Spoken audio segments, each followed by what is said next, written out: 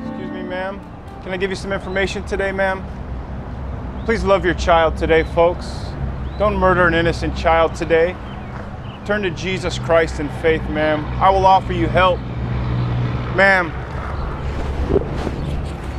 what has your child done to deserve death today? How has your child sinned against you that he deserves to have his arms and legs ripped off from his body?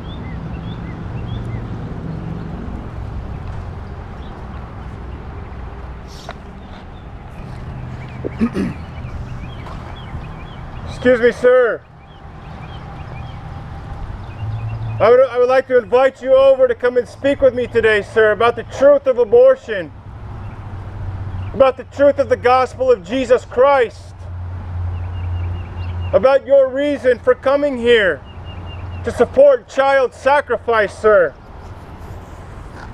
Would you be willing to come over and speak with me while you wait? Sir, I would love to challenge your beliefs and your ideas in regard to the murder of innocent children, in regard to the oppression of an entire class of individuals in our nation, in our world, based upon the fact that they are either unwanted or that they are smaller or look different than you and I. Sir, you do realize that you are sitting in the parking lot of a child sacrifice center, a place where mothers and fathers who are living lives of sin and darkness come to do the most wicked and evil thing to their child. You see, sir, you, just like everyone inside that child sacrifice center,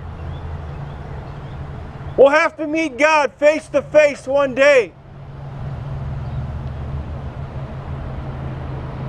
And you will have to give him an account for the life of sin that you have led. You cannot say, Lord, I didn't know that I was participating in the murder of innocent children, because here I am telling you about it, sir. Here I am showing you the reality of child sacrifice. So, sir, when you stand before God, you will be without excuse. There will be no good reason, no good justification that will satisfy God when he asks you why you violated his law. And yet we have grown so calloused and cold-hearted in our existence that we can sit in our cars and look on our phones and play games and have conversations with people while innocent children are butchered in the name of freedom and choice.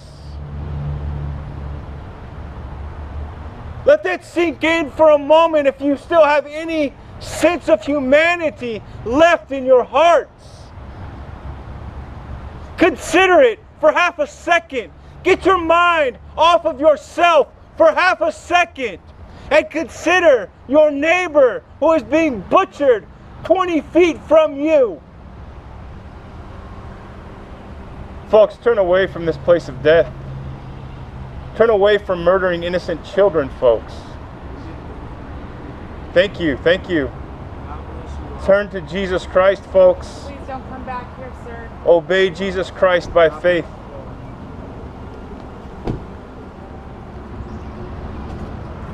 Can I give you guys something to take home?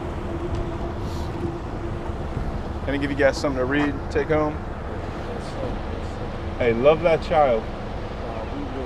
Whoever you the father? Yes, sir. It's your duty and obligation to love and provide for that child and his mother.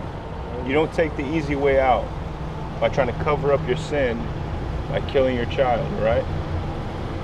Turn to Jesus Christ. Stop living a life of sin. It's a life of sin that led y'all here today.